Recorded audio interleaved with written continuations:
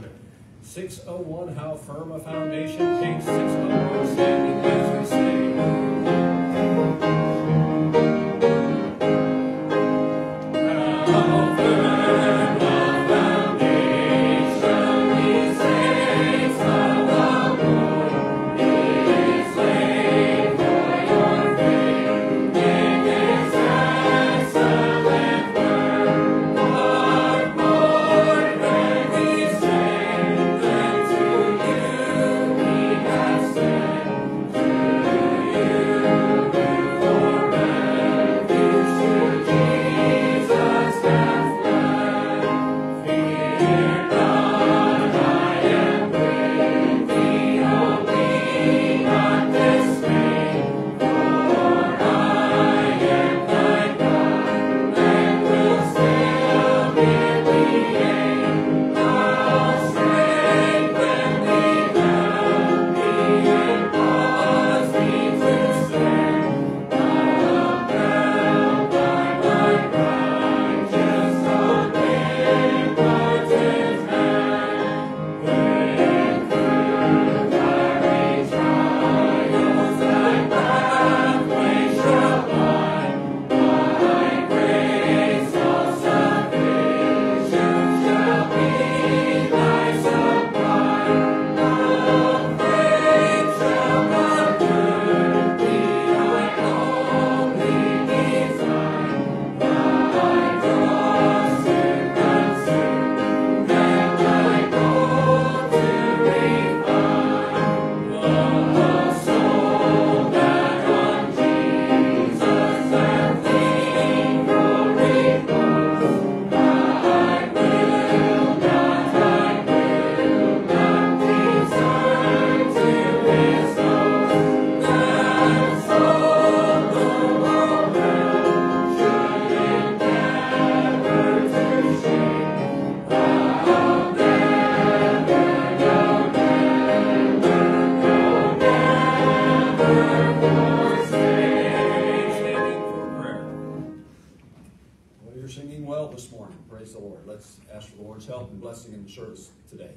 Father, thank you for the privilege it's ours to gather in your house on this Sunday. And Lord, we pray that you be honored and glorified in this place. May you be pleased with our singing, with our offering, and Lord, with our attention to your word. Holy Spirit, we ask that you would have your will and way in each heart and life today. We pray for the defeat of Satan. Plead the blood of Christ upon the service. Thank you for the Downs family being with us today and this week, and we pray your rich blessing and anointing on Brother Downs as he delivers the message this morning. We pray and ask these things in Jesus' name and for his sake. Amen. You may be seated. We'll enjoy our choir special.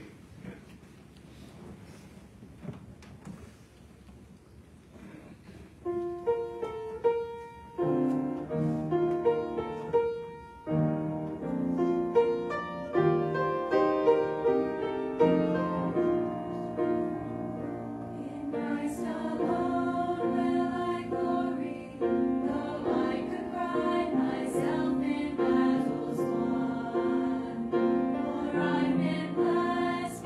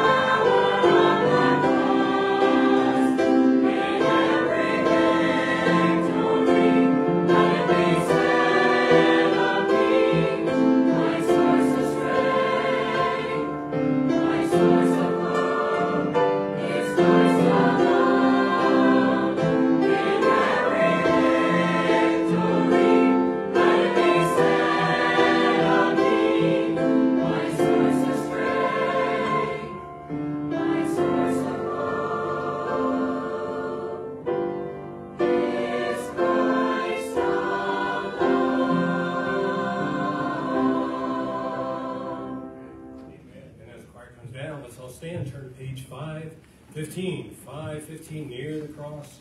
Page 515, standing as we sing.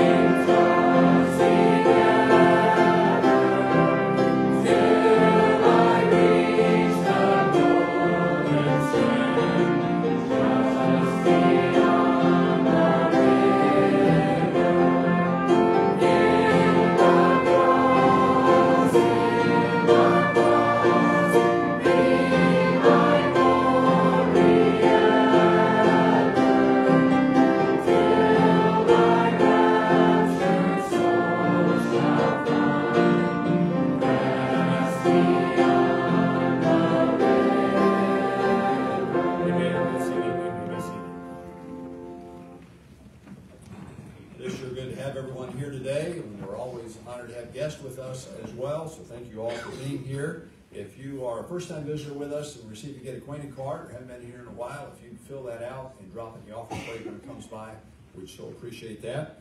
We'll have our offering here in just a few moments. Let me mention to you a few things for announcements this week. Of course, today we're grateful to have Evangelist Matt Downs and his family with us for the day. The Sunday school hour was certainly very edifying and encouraging and challenging, and we're grateful for that. And looking forward to Brother Downs preaching for us this morning as well as tonight in our 6 p.m. service. And then after the service tonight, we'll have our BLT fellowship back in the fellowship hall, so we'll enjoy that time. Of course, if you are one that volunteered to fry, bake, or however you're going to cook the bacon, make sure you get that done and bring that with you tonight for the evening service. We appreciate the college and career class organizing that for us this evening. And then this week, Monday, Tuesday, and Wednesday mornings, Brother Downs will be speaking to our school students. So if you're a homeschool family and would like to participate in that, chapel will be at 8:25 in the morning. That's all school chapel.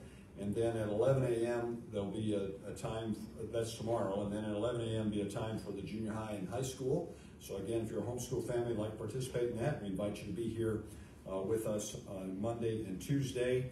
And for that time together. And then Brother Downs again will be preaching this Wednesday also. So we're excited about that kickoff conference for our school. And of course we began classes on Thursday thank you for praying about that. The Lord blessed us with good first few days of school. I was just thinking about how I would share that with you, and I can assure you no one's failing yet. We're off to a great start, all right? Staff and students, by the way, we're all doing great. So praise the Lord for that. So excited about the school year, and we're looking forward to a wonderful conference this week.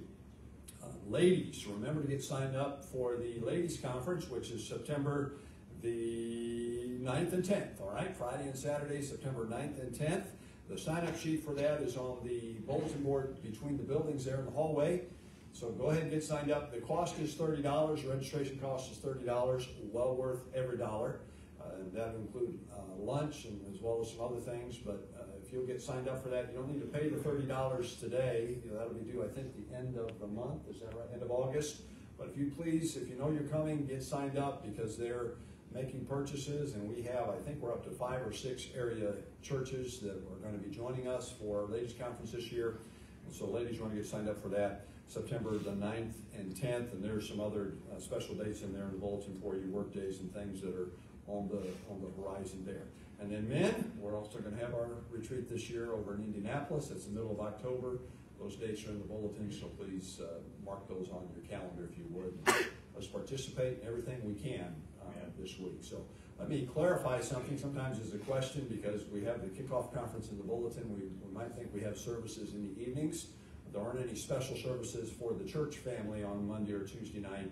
Brother Downs will be preaching our regular services today and then Wednesday night. So hope that's clear for you. If you have a device with you, please make sure that it's on airplane mode so it won't be a distraction in the service today. All right, my dad will come and he'll receive our offering this morning. Wow, good to be here. What a blessing to be in the house of the Lord this morning. You know, I'm kind of a history buff. I like history. I found an old book. I had it in my library. I just didn't know I had it, one of those deals. And I looked at it and it said, you know, one of this day in history deals. And so I looked at it today. It said August 21st. And it said, in 1959, Hawaii became a state. I thought, that's history? 1959? How many of you remember that? And they had to change, they had to change the flag. I thought, I'm getting old. I don't remember that. Yeah, I remember. That's kind of what I'm saying. And life's so good. I remember, you know, that Hawaii's our 50th state, and no one cares. But I remember as a kid, look, we got 50 states now. It was all even, you know. That other throw, you that. It was all even. Good, let's have our ushers come. I didn't tell a stupid joke this morning. Aren't you glad?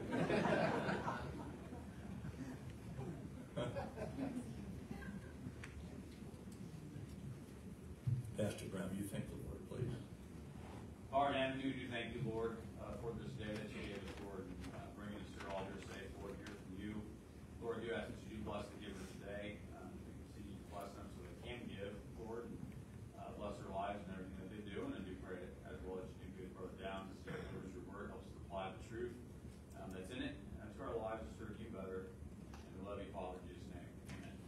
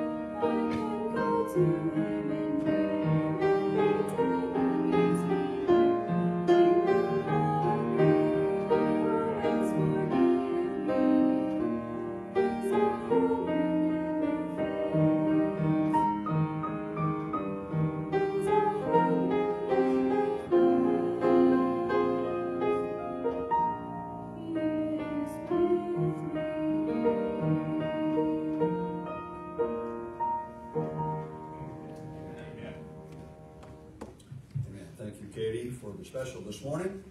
We're grateful to have the Downs with us. They're not strangers to our church, but they may be new to you. And so we're thankful for their ministry here for many years now. It's been coming this time of year for quite some time, except for COVID season. We had to adjust some things, but we're grateful for them. Brother Matt serves at the Bill Rice Ranch.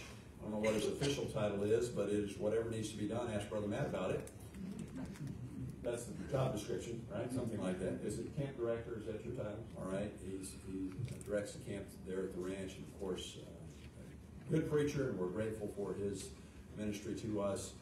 We've been privileged to be going to the ranch now, I think, for 30 plus years, and we're thankful for their history and the way they complement philosophy of ministry here, and so thankful for that. Of course, we've got some of our kids that are now kids. They're not kids. They're young adults attending the college there and growing and benefiting from that. So thankful for them and looking forward to what God has for us in the morning service today. So Brother Downs, you come and preach to us.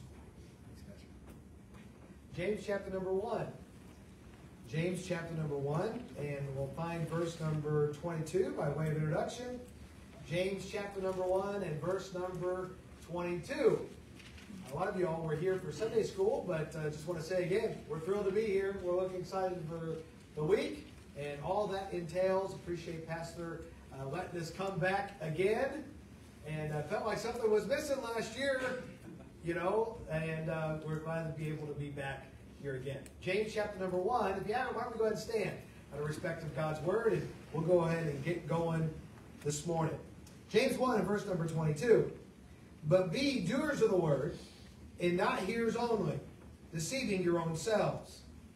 For if any be a hearer of the word, and not a doer, he is like unto a man beholding his natural face in a glass.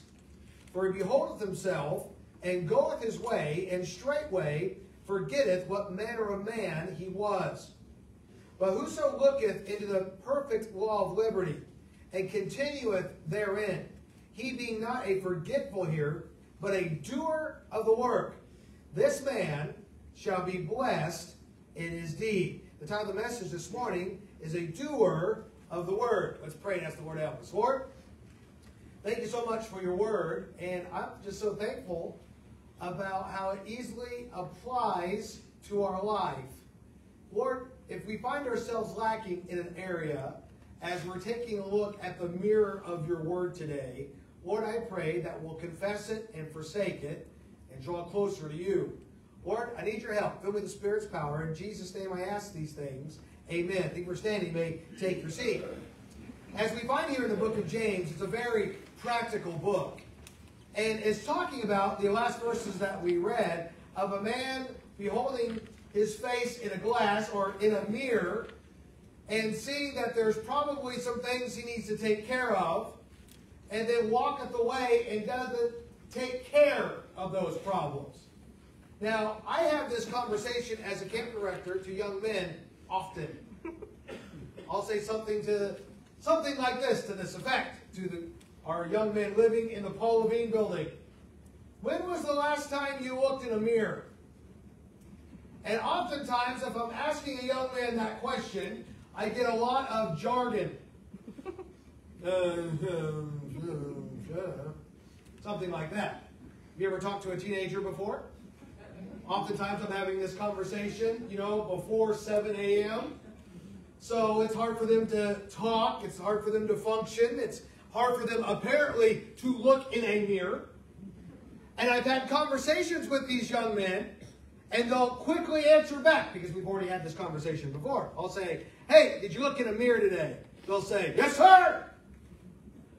So I'll ask them this next question. Did you do anything about it? No, sir. Go to the restroom and go take care of that problem. And then they'll come back, whoa, it was pretty bad today. It wasn't really bad. Yes, yes. I guess I have worn that shirt for a while. Yes, yes, you have. I guess I needed to comb those hairs. Yes, yes, you did. I needed to shave. Yes, yes, you did. And so there's different things like that would come up from time to time.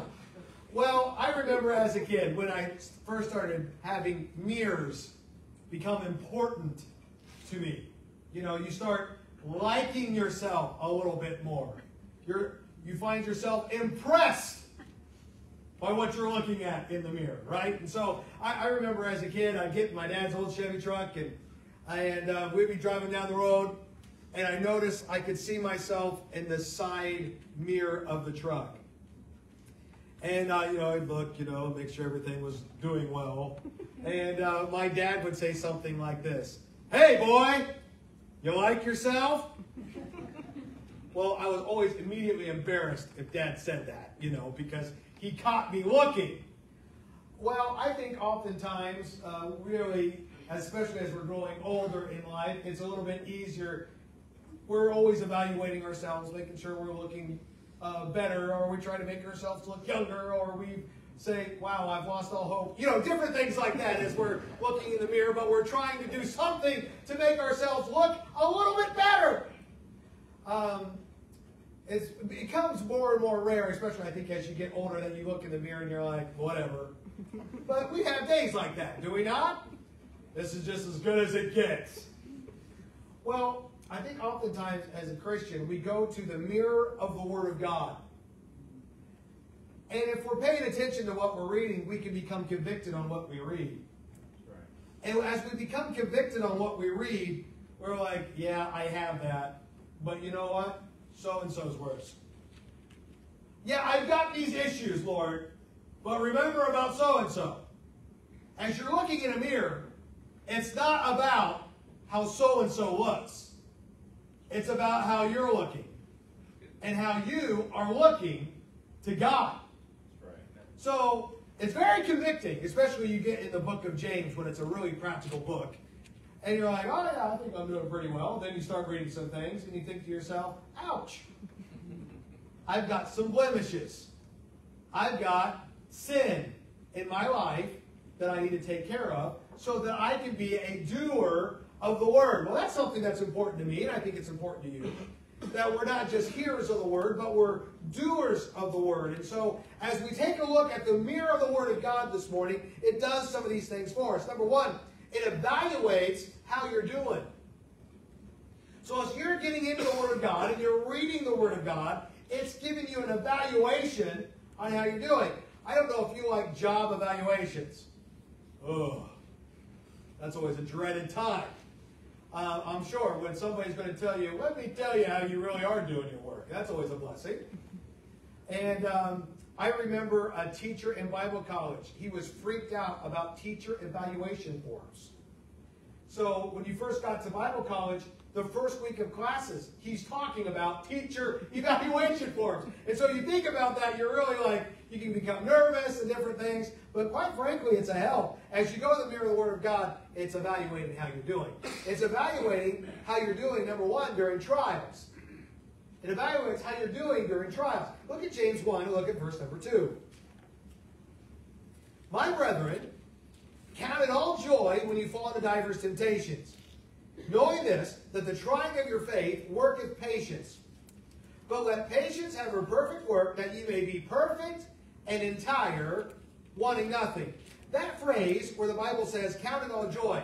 Pastor Redwin explained that phrase in one of the sermons many years ago, I heard. That was a help to me. My brethren, count it all joy, or welcome as a friend when trials come. How do you welcome trials? Well, quite frankly, in my flesh, I do not welcome trials. I hate them. If I would want to pick, Matt, you want to go through a trial today? Let me be honest with you. No! I don't want a trial. I want to have a good time. I want my life to be easy. Isn't that sort of selfish? Yes! But if you're just going to ask me in my flesh, I don't want a trial. I hate trials. I don't like them. The Bible says this, welcome them as a friend. You know, as a man, as you read welcome as a friend, that maybe doesn't mean a whole lot to us because you know how you welcome a friend? Guide versus guide. Have you ever evaluated that before? You know, whether it's been a week or up to a decade. Hey. That's how we welcome each other. Now, there's some more emotional people that when they welcome as friends, it's a little different. But like, I haven't seen Pastor Brent. Oh, it's been long. It's been several months now. I haven't seen Pastor Brent, at least a couple, maybe one. Anyway. And, you know, there wasn't a whole lot of love as I came in. It was, hey, this is where we're parking. Don't take up too many spots. That's Pastor Brent welcoming as a friend. You know what I'm saying? And I was like, I thought he was going to give me a ticket because I was in the handicap parking. You know, I had no idea. But we know Pastor Brent. He gets to the point. I said, hey. He said, hey, park here. I said, fine. Don't run into the church. Okay. And we got going. Hey, it's going to rain. Hey, no, it's not. That was our conversations. Right? And that's sort of how we are. I worked with Pastor Brent at the ranch. It was a good time. I see him here each year when I come. It's great. But that's how we talk to each other. Hey, well, stay good, of course. You know, those kind of things. I like bacon. Okay. So we have those conversations. But there's never like big dramatic welcoming. Okay? Have you ever seen ladies not see each other for a while? And some ladies, they just can't help it, whether it's been a week or a month or a decade, it's the same reaction. And it's sort of fun to watch, you know, because men were just not wired that way. And there can be screaming, there can be crying and weeping and gnashing of teeth and all these things. And they're just so excited about seeing each other. There's hugging and all those things. If Pastor Brent would do that to me, we'd have some problems. Right? Because they're like, hey, there, hey, oh, all right. That's how guys are wired.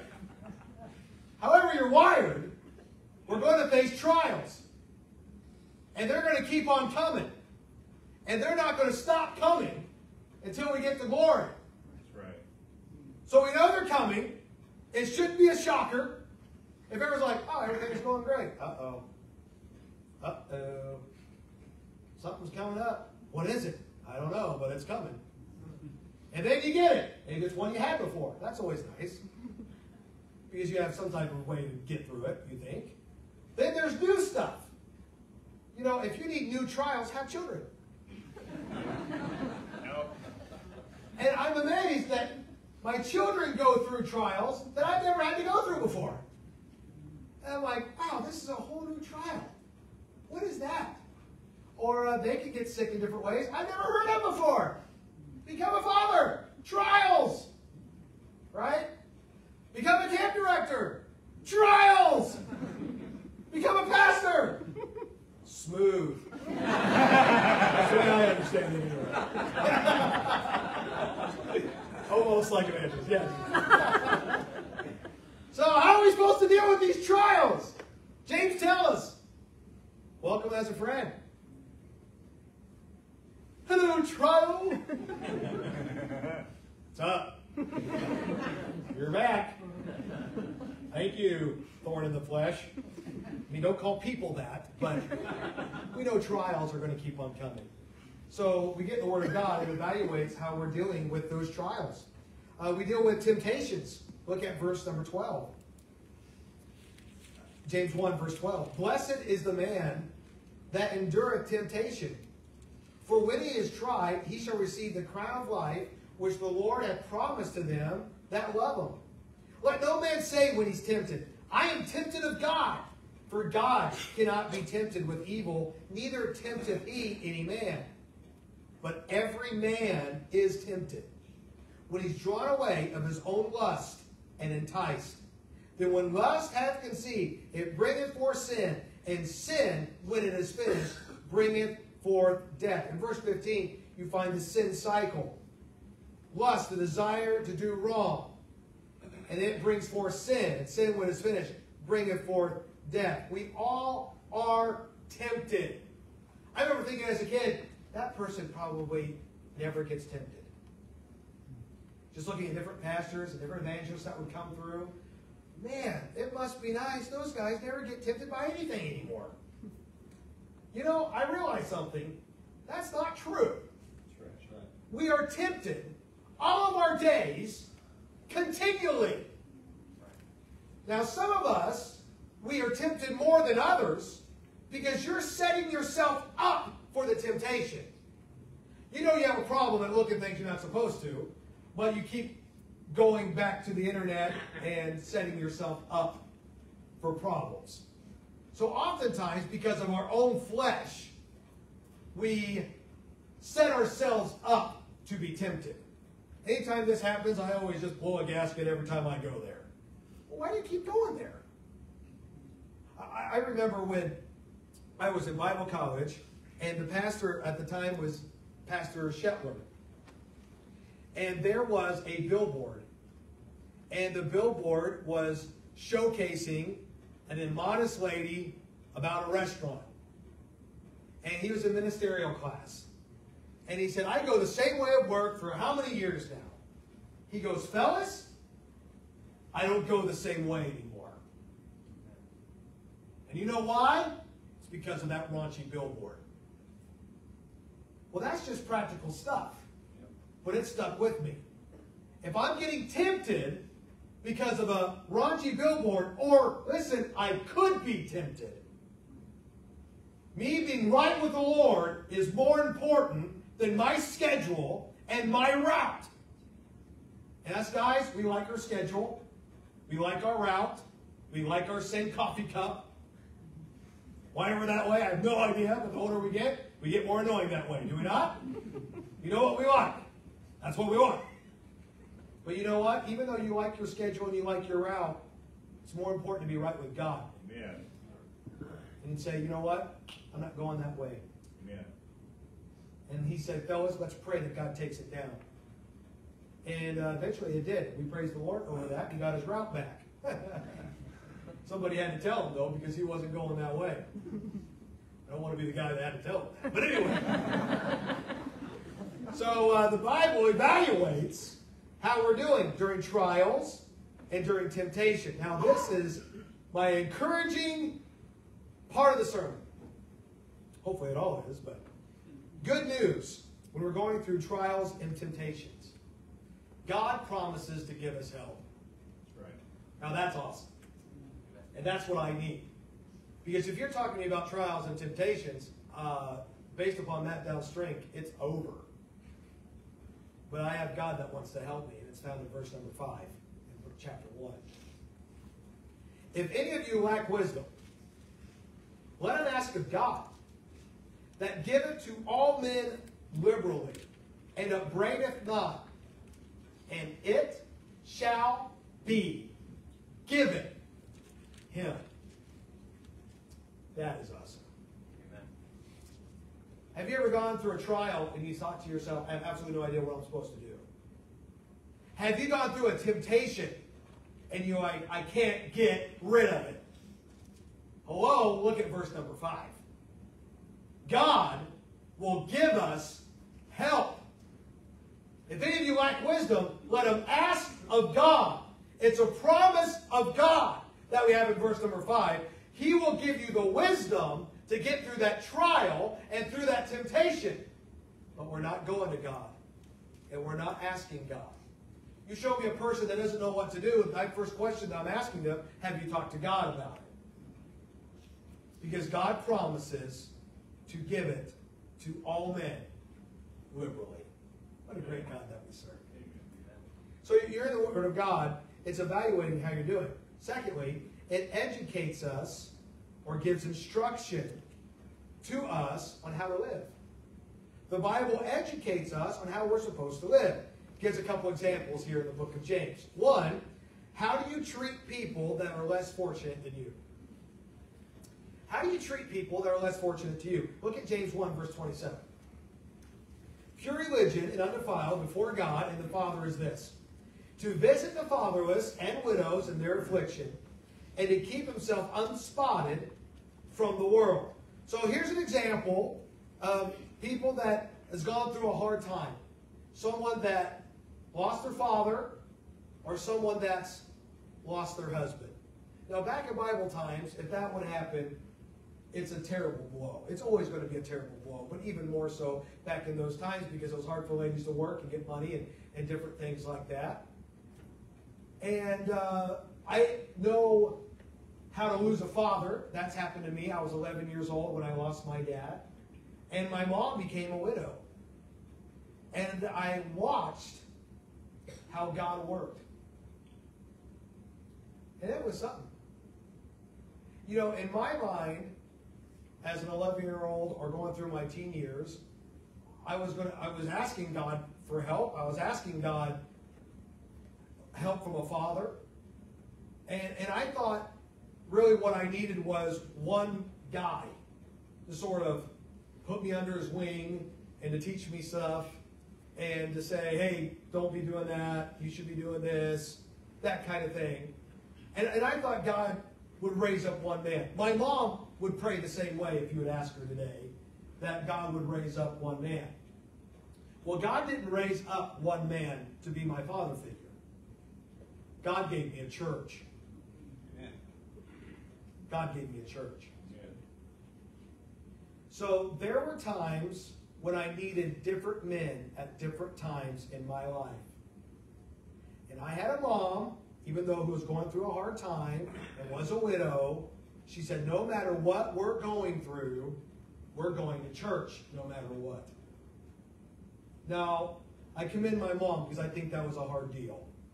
And if I had time or I was able to give you the whole story about it, you'd be like, yeah, that would be a really hard deal. Because there were things that messed with the church. We had to, after Dad died, we had to go to a different church. And we were in an all new situation. And what are we going to do? Well, the church that we were in is the church that God wanted us in. And they just absorbed us and they just loved on us. And there were some men that loved on me. And there were some men that put me aside and said, yo, straighten up. And you know what? I needed that. And I'm so thankful that God raised up Pastor Combs, the people of Life and Bible Baptist Church, to be a help to me. That's the way God intended to help people, through His church. Amen. Now, my mom had needs. My mom needed help. And what she did was just stay faithful to church, and God supplied all of our needs. So how do you treat people that are less fortunate to you? If they're less fortunate than you, you need to help out. If God's giving you the burden to help someone that's fatherless, if God's giving you the burden to help out the widow, then I'm telling you something, do that, and God will bless you for it. Yeah. And I would say you do that through church. That's the best way. It goes on in James chapter number 2. It not only talks about fatherless and widows, but it also talks specifically about people that are poor. It says, my brethren, have not the faith of our Lord Jesus Christ, the Lord of glory, with respect of persons. For there come into your assembly a man with a gold ring in goodly apparel, and there coming also a poor man in vile raiment. And we have respect to him that weareth the gay clothing, or simply nice clothing, and say unto him, sit thou here in a good place, and say to the poor, stand thou there, or sit here under my footstool. Are ye not then partial in yourselves, and are become judges of evil thoughts? Hearken, my beloved brethren, hath not God chosen the poor of this world, rich in faith, and heirs of the kingdom which he hath promised to them that love him? But ye have despised the poor. Do not rich men oppress you and draw you before the judgment seats? And so the Bible goes on about this. In verse number 9 it says, but if ye have respect to persons, ye commit sin and are convinced of the law as transgressors. So how do you treat people that are less fortunate than you? How do you treat people that aren't dressed like how you're dressed? Or look the way you look? Or act the way you act? You know, if they're walking in a church building, they should not see a respect of persons here. They should see people that love each other, that want to help each other. Yeah. So how do you treat people? Sometimes in churches, even this side can have respect to persons to people on the other side. We've been in that. We've been in situations where certain families are in the church. And there's several. You know, there's second and third cousins. You're related, you're related, you're related. And if you're not part of the family, then, okay, you're sort of, you can come, but as long as you sit on the back left. You know, that kind of thing. And sometimes we get into farm communities where everybody knows each other and they know where the score was that happened 50 years ago.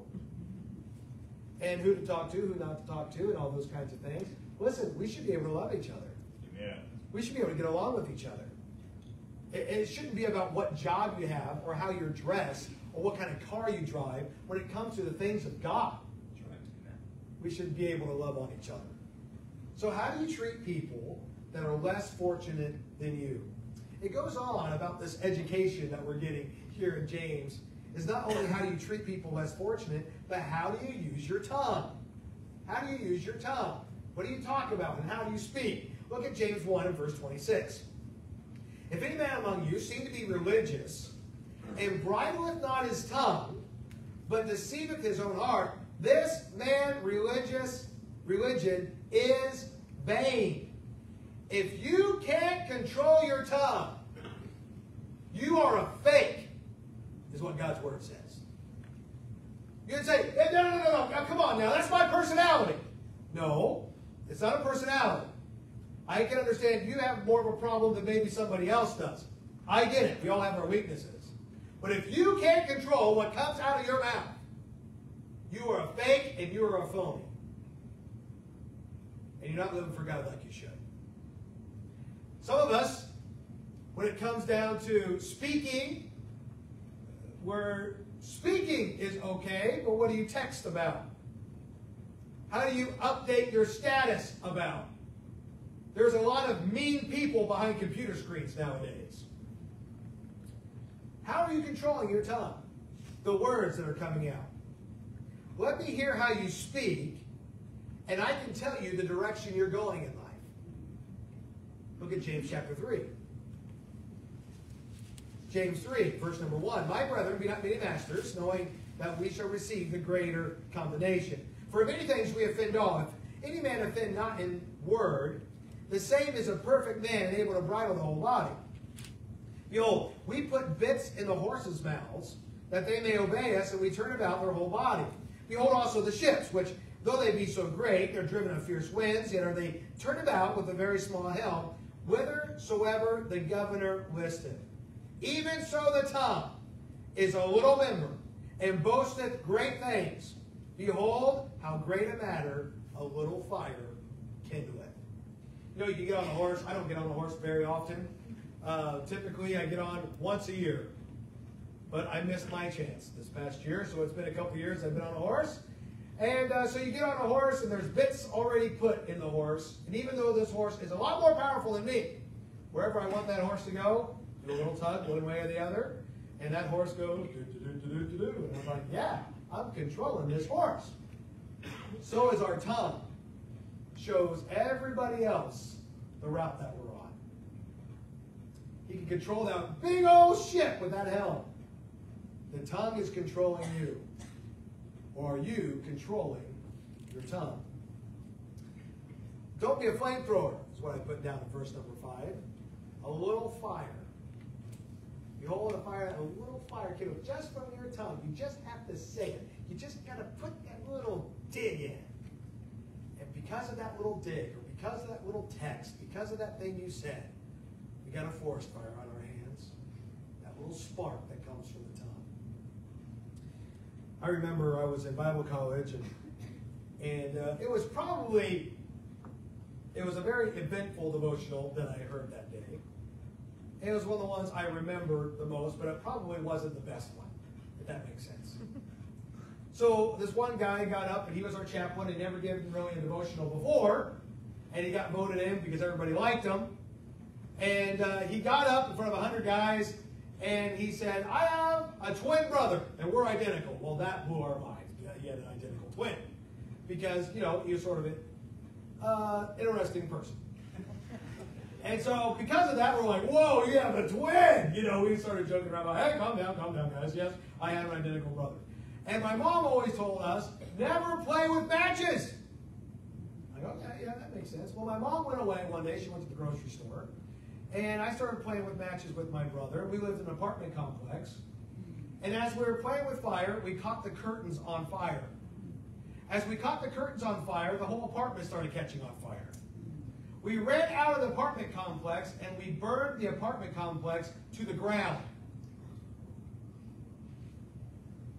As that fire was burning down that apartment complex, that's how you should have the fire of God in your life. Let's pray. Well, I don't know if any of us prayed after that. We're like, this dude just burned down an entire apartment complex and told us about it. We couldn't believe it. And he went and he sat down and we're like, was that true? Oh yeah, burned it all down. Yep. You're on fire for God, guys. Right? I think there's probably a better way to say that. But the Bible says our tongue is a fire. We can start apartment complexes fires pretty quick. Just with our speech. As I was thinking about it, I was thinking about your tongue. One more phrase I should probably say that, sometimes you just need to shut your yapper. That's what people need to hear. Shut your mouth. If you don't have anything good to say, don't say it. Oh, but with the internet and social media, we feel like we should say everything.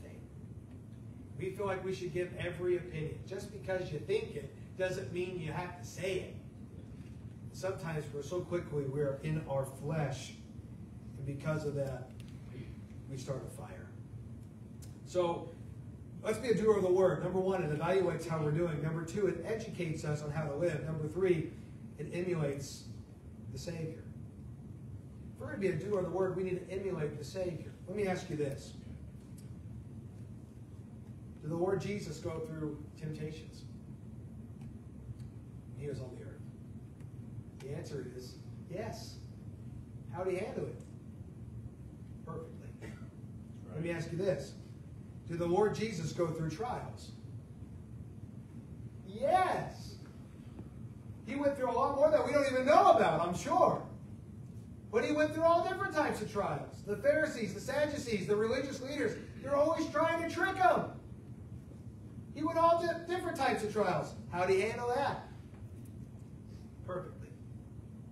Let me ask you this. Did the Lord Jesus tame his tongue? He sure did.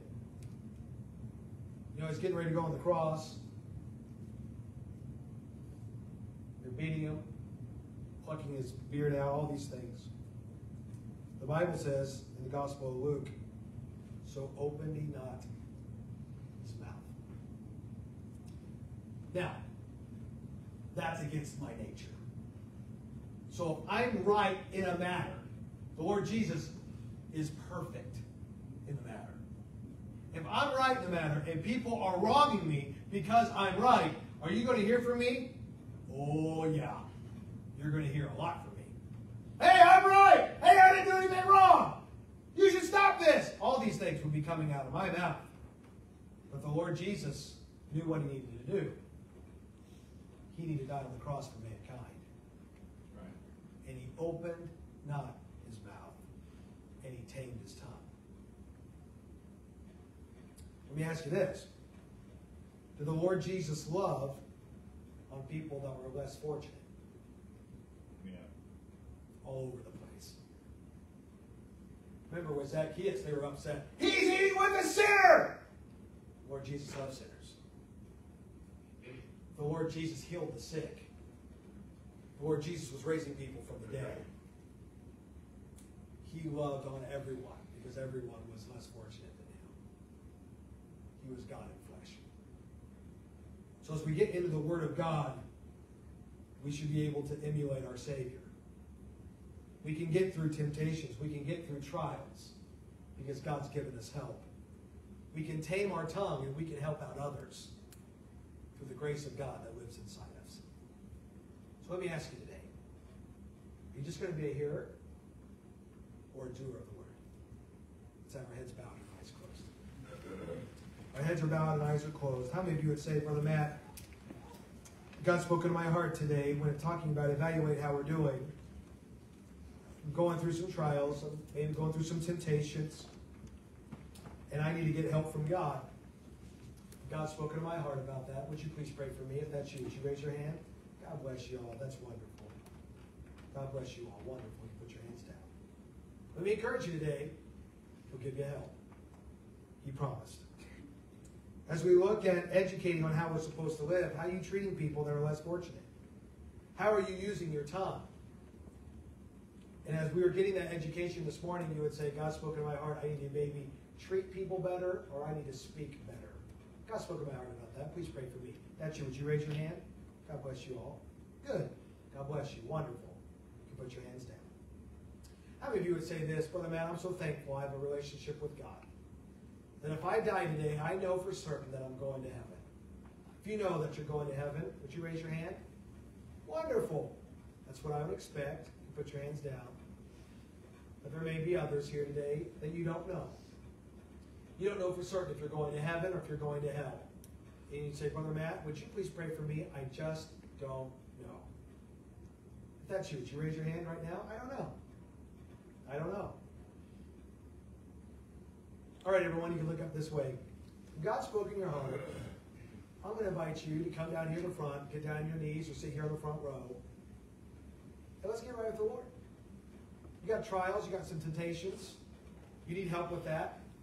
Come down here in the front, get down on your knees, and tell your God about it. You haven't been treating people like you should. You haven't been talking like you should. Tell God about it. And let's be doers of the word this morning. Let's stand for prayer. Father, we love you. We thank you for your word. We thank you for the help that it is. As we take a look at the mirror, we find ourselves lacking in some areas.